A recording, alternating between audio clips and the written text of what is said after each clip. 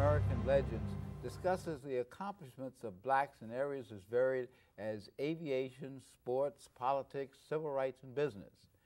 These are areas where African Americans have been successful despite obstacles which involve racism and also lack of opportunity. Today on African American Legends, we'll be talking with Derrick Bell, author, civil rights advocate, and professor of law at New York University Law School. I'm Dr. Roscoe C. Brown, Jr. of the City University of New York Center for Urban Education Policy. And we'll be talking with Derrick about how he has used his creative energies and his brilliant intelligence to attack the problem of civil rights in this country. And Derrick, having said that, you have written some very, very interesting books. The titles alone, Faces at the Bottom of the Well, We Are Not Saved, etc. And I see this is one of your ways of using your legal expertise and your insight, and I also say anger, in terms of civil rights. So could you tell us how you got into this and what you're trying to say through your writing? I think, to be perfectly frank, I'm trying to make amends. I think that I started law school in 1954, and I was very impressed. That's a pivotal year. Pivotal year, and I was very impressed with the Brown decision. I was on Law Review, I probably wrote more articles. In fact, one of the professors said I was trying to turn his Law Review into the NAACP branch or something like that. But I wrote a lot of articles on civil rights. I graduated and I talked to the late Judge William Hastie, whose life would certainly belong with one of the legends, the first black federal judge. He held a number of important positions. Graduate of Dunbar High School in Washington, Is that D.C., right? my alma mater. And then dean at Howard, and then Harvard Law grad. Anyhow, he served with my dad in the Roosevelt's Black Cabinet. Oh, is that right? Yeah. That's right. With the War, he was at the War Department. That's right. And resigned because of this discrimination. And in particular, I'm a Tuskegee Airman. He was one of the people who was instrumental in creating the Tuskegee Airmen. Oh, he's a real legend. Yeah. But in any event, he was clearly a sophisticated man, one of Du Bois's talented 10th. And when I went up to see him when I graduated in 1957 and told him I wanted to be a civil rights lawyer, he said that, son, he said, that's very praiseworthy, but of course the Brown decision has been decided and there's some mopping up to be done. That's right, he said you were born 15 years too late. Well, I guess I wasn't discouraged, but I felt, and then as we discovered, there was still plenty to be done. And through a number of events, I got to the Legal Defense Fund under Thurgood Marshall. Came in 1960s, just at the time of the Freedom Rides, and the sit-ins actually began that year. And finally took over a lot of the school desegregation cases. At one point, I supervised about 300 cases. And I thought my place in heaven was secure, that I was doing it, you know, that this was the way to break down. The world, that's right. That's right. And I look back now and I said, oh my God, how could you have been so wrong? That we came to recognize, as my other mentor, Robert L. Carter, the federal judge who worked with Thurgood on Brown and other cases, said it so well. He said, we thought segregation was the enemy, was the evil.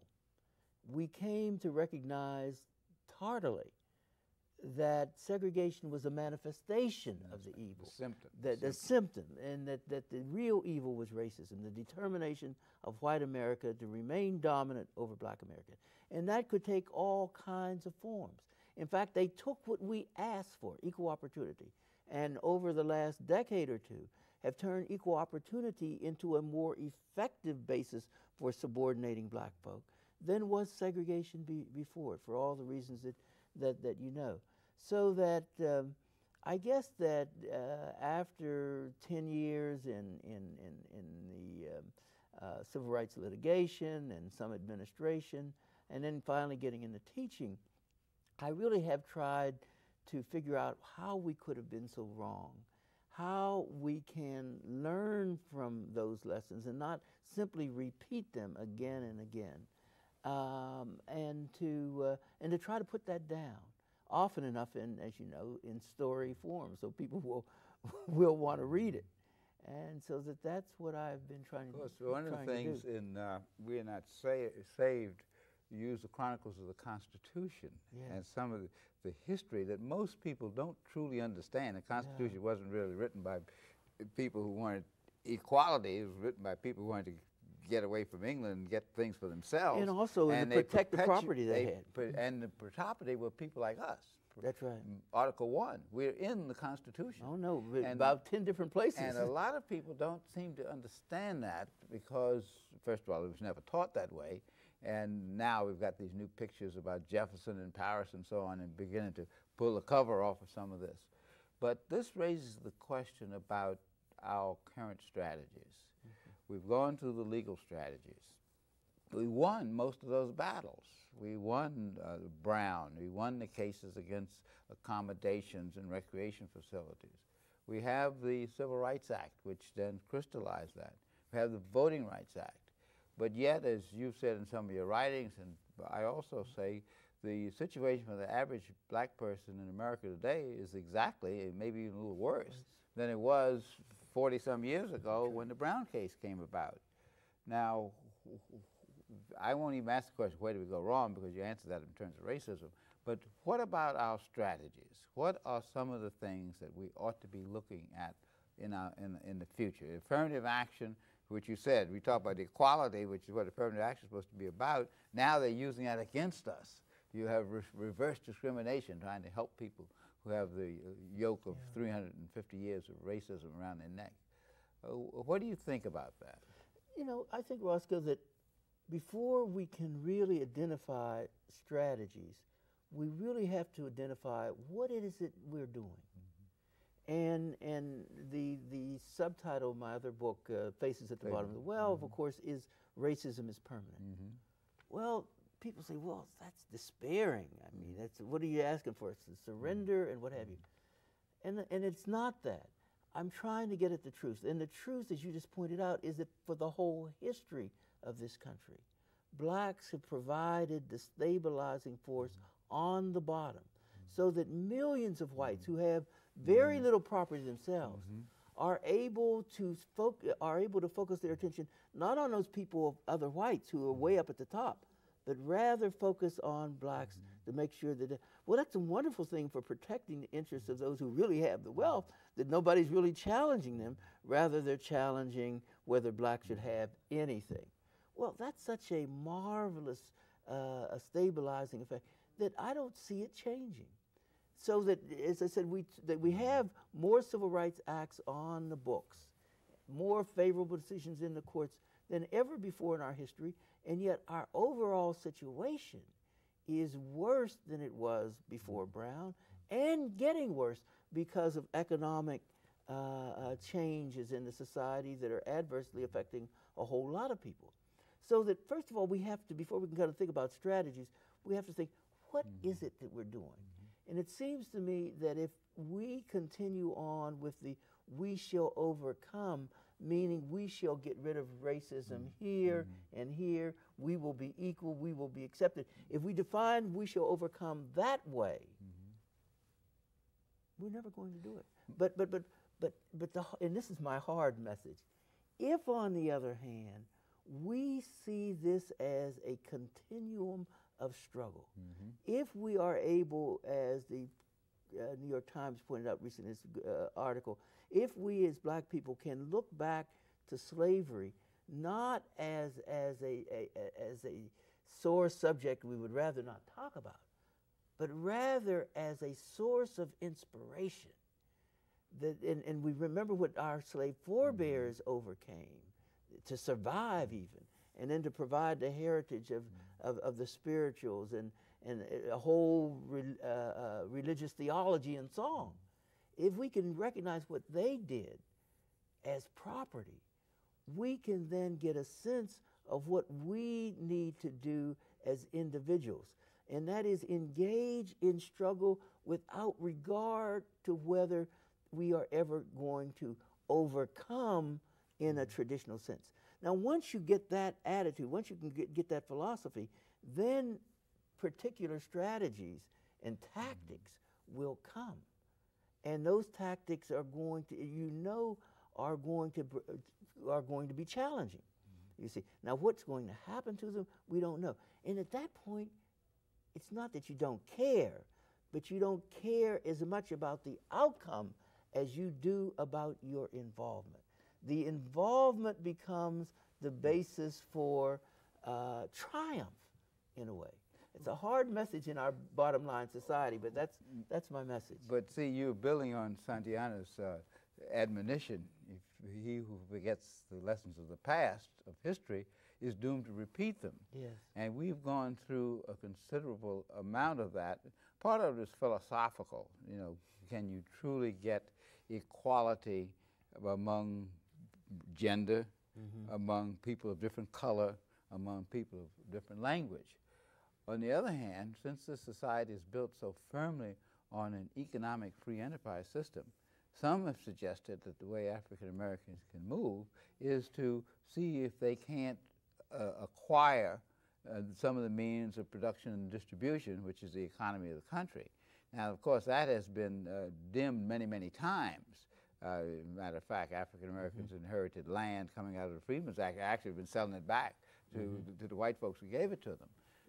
Or having it stolen from or more than likely having it stolen from them by some type of legal shenanigans.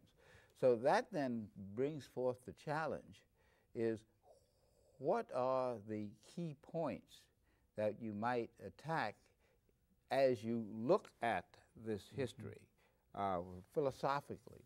Are we to say we are a nation? There are some who said we are nationalists, we are a nation. Or some who say that we are in a transitional state. Well, personally, I don't think we are in a transitional state, but some people say that we are. We're transitioning to be part of the so-called mosaic. And the demographics of the country indicate that by 2040, people of color will be the predominant number of people in this country. They won't be the predominant number of people who own the country, because even in the New Deal with Franklin Roosevelt, the percentage of people who own the largest part of the wealth of this country actually grew smaller, even in the New Deal. So those are some of the factors that influence this struggle. And then, of course, there is the day-by-day assault on your individuality, the insults that any black person in this country experiences either directly or indirectly every single day. And I guess that's true about other groups that have been outside of the mainstream. But as you look at this strategy now, thinking about, can we really make a move economically? We've tried to make moves politically, the Jesse Jackson candidacy for president, to talk about Colin Powell for president.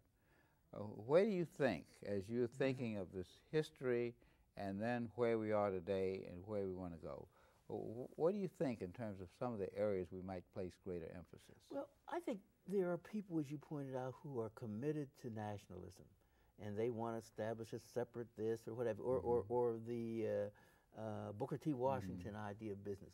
If that's what they believe, that's what they should do.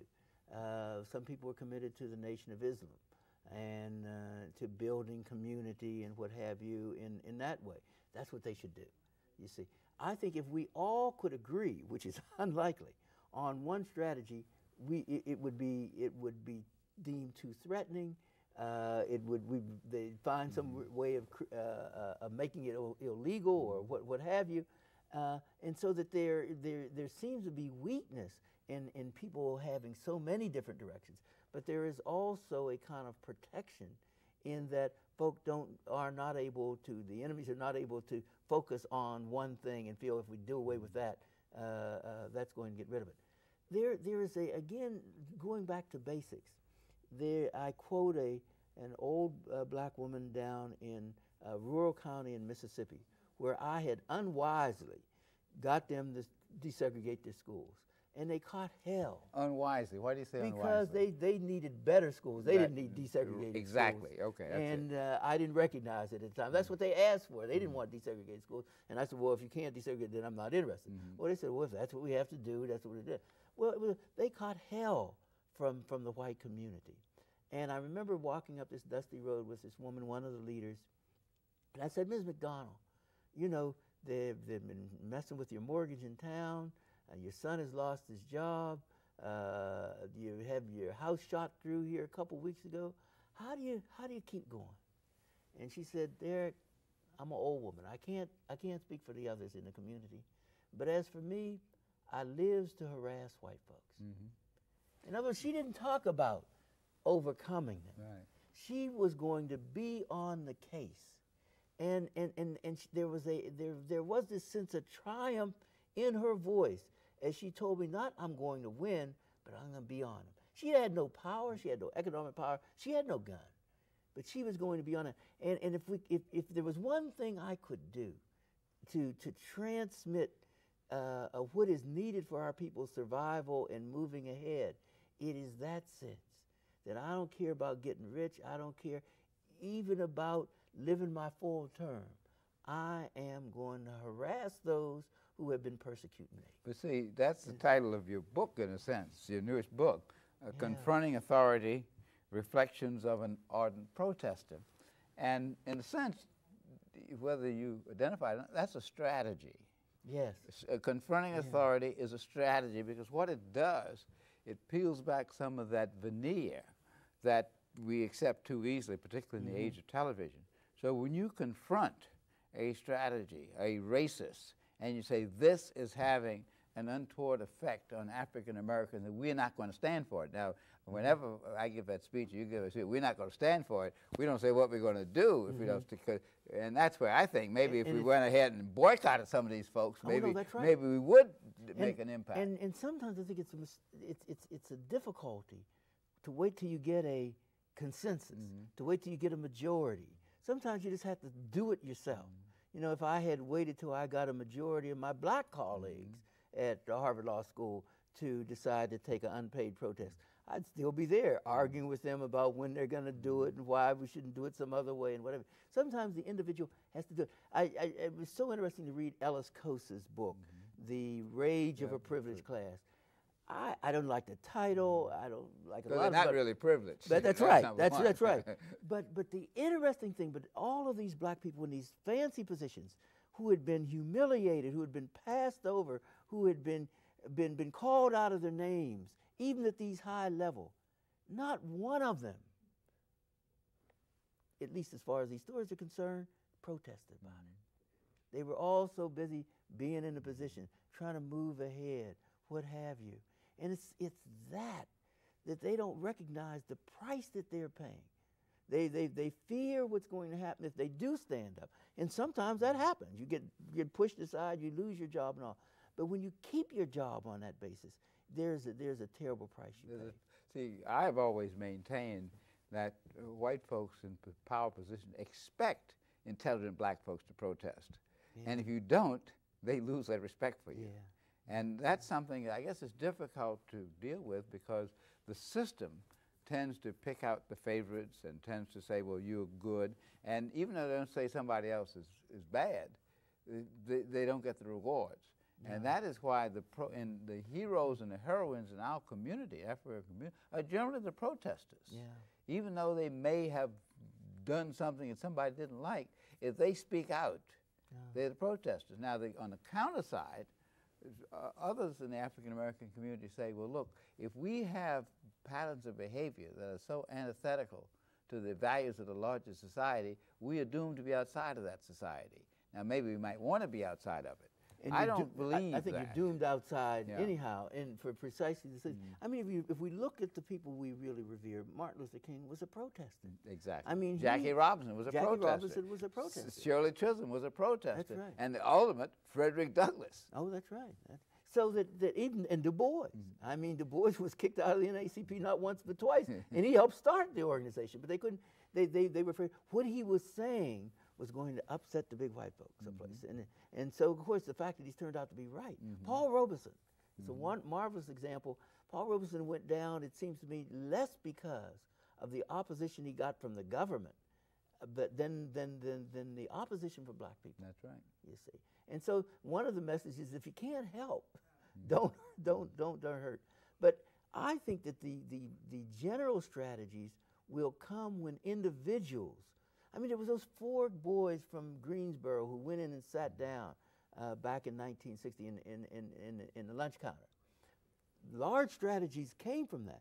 But if those 4 guys had waited till they got a consensus at their college to do it, they would have never done it. At some point, what you feel is right has to be turned from a feeling into action.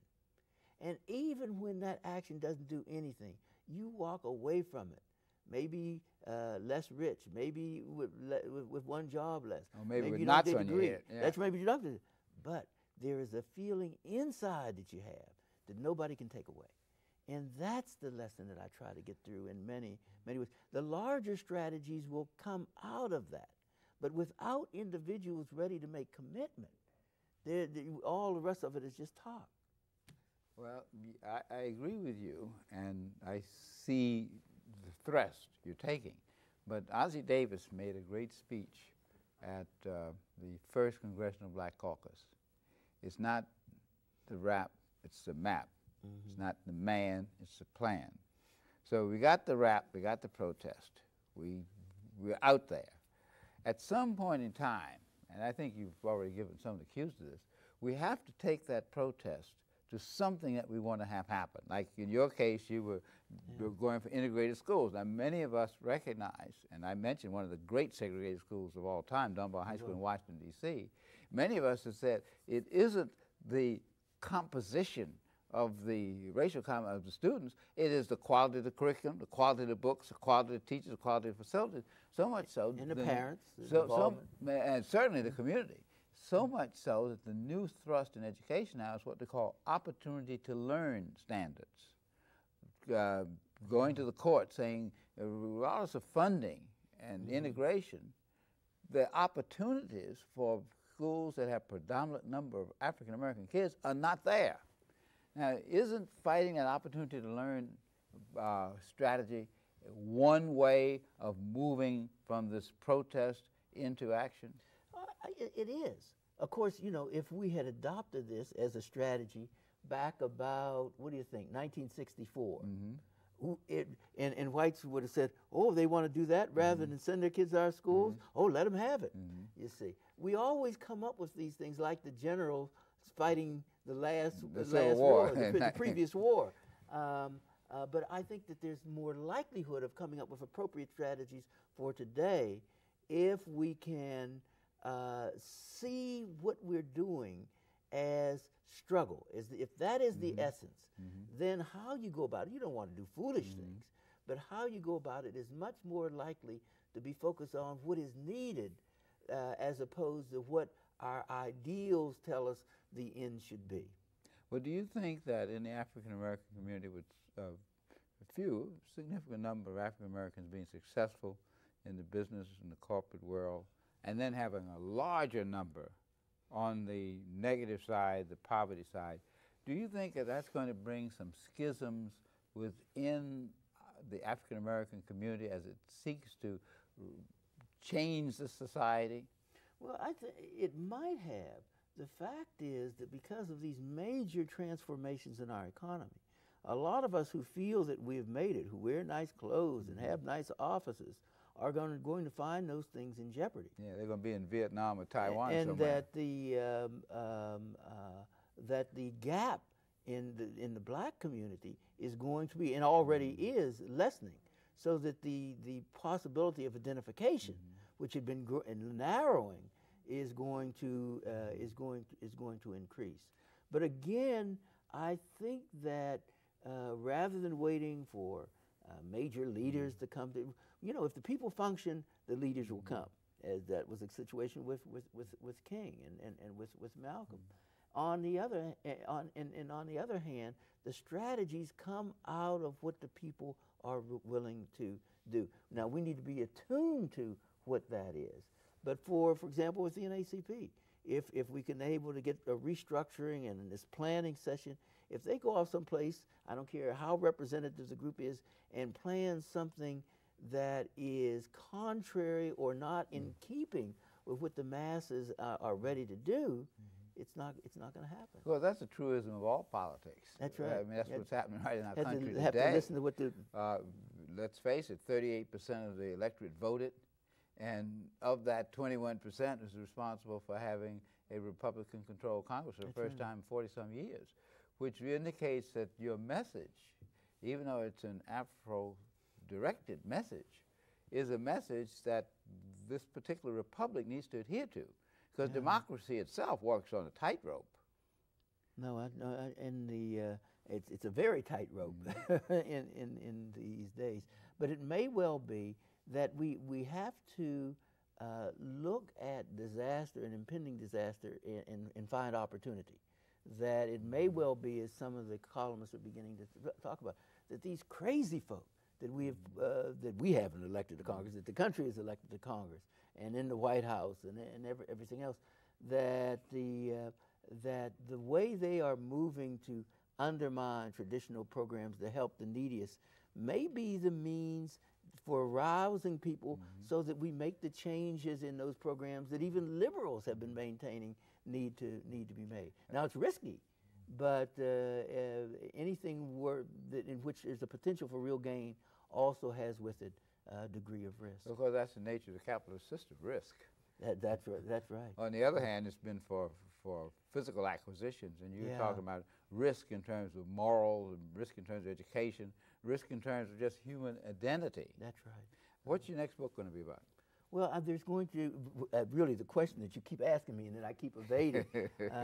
In Faces at the Bottom of the Well, I looked at all of the reasons why racism is permanent, and in the new book, probably out next year, I want to look at more specifically what people might do, given the increasing hostility, given the retrograde nature of civil rights policies, given the fact that we are within the midst of a not very gentle genocide.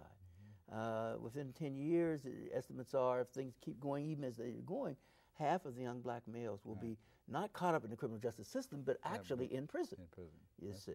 So that what is the significance of that for the country? Maybe we need to look and see that our strongest group are our women. For a range of reasons. Maybe it's time to say to black women, we're going to give up patriarchy, we men. We're going to let you be the leaders. And I can't wait to read your next book.